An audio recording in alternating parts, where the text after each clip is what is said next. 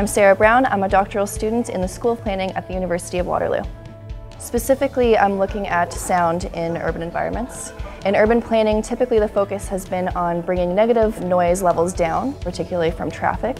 I'm trying to broaden that to the more perceptual elements of sound. I was inspired by my interests in music, and I started to think about how I interact with sound environments, particularly because I'm somebody who traditionally uses headphones a lot. From talking to people about headphone use and different patterns of that behavior, I noticed that some people do it as a safety measure to protect themselves from other people in environments where they feel a little bit unsafe. What I want to do with my research is look at the different ways that people communicate and listen based on safety in urban environments.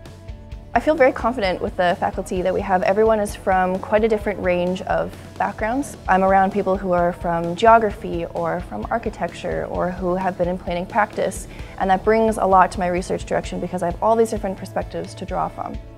Life outside of school for me is quite artistic. I love to sing, I love to draw.